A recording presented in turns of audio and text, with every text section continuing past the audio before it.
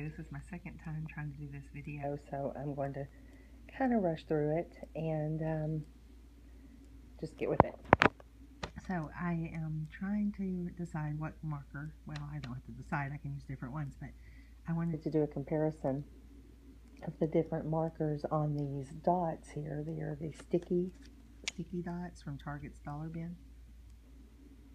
I think maybe Avery makes some too, but these were actually from the Dollar Bin at Target. And there's people talking about them in the planner groups, especially Erin Condren planner groups, because Jennifer McGuire did a video quite a while ago how she sets up her planner, and she used some that she colored with her Copics. Well, Copics are kind of an expensive marker to get just to color in stuff for your planner. So I thought I would try, because Copics are an art, they're like an art marker.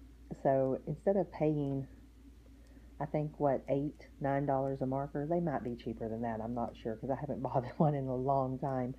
And I really don't want to use my good markers on something like this. I don't want to, drag them all out. I mean, if you want to, by all means, but I'm just trying to show an alternative here. So I did some of the more cheaper markers. And anyway, let me just get started. The first four are Wink of Stella, because I colored them in before I decided to do this comparison. Now, Wink of Stella is a Zig marker, Zig memory system, and they have this very fine tip. And they are considered a marker, but I've used these on my Filofax paper, the thin Filofax paper, and they don't bleed through. So I would use this more like a pen. See how it's scratchy? It's very glittery. I don't know if you can see the glitter. I like you can see a little bit of it.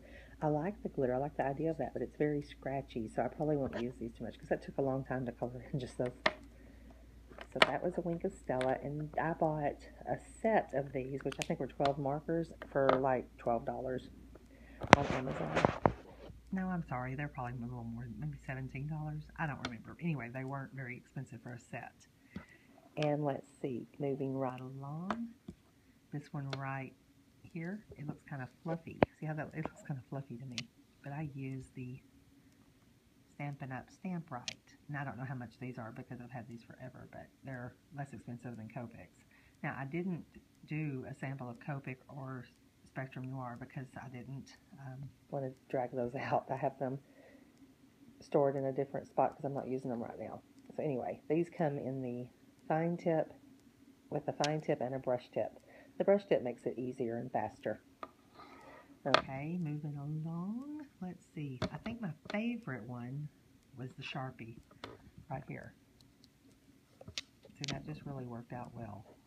It's a nice coverage. Nice fine coverage. And they're very inexpensive.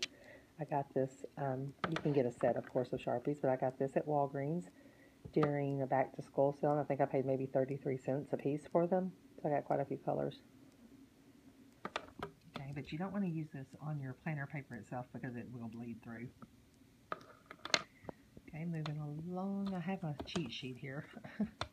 This is another pretty one. The Market. The only thing is they are a permanent mark. They're a permanent marker, ultra fine point. That's the only problem. So it still looks a little bit scratchy. But I like that color. It's a fine. So that's fine tip. Okay, and a market you get in excuse me, a set as well. Let's see, the next one, market, was Studio G. Now this is probably the cheapest one yet, and it's the ones you can get for $1 at Walmart, and I think they're $1.50 at Michael's. But it has a brush tip. Oh, it comes in brush tip or bullet point, or I don't know what the other tip's called, but anyway, this one's a brush. Now, it didn't turn out good at all. It's this one right. Where's this one right here? Did not turn out good at all. So I won't be using that one. The next one is this one right here, and it didn't turn out very well either. It's really chalky. It's a Galaxy marker, and it's paint like ink, opaque. Now, in all fairness, this is an old marker, so that might be why it turned out that way. It's by American Craft. See, it's the paint, the label's coming off. It's so old. I've been scrapbooking for a long, long time, so. Okay, and this next one, let's see, right here. This one right here is a Distress marker by Tim Holtz.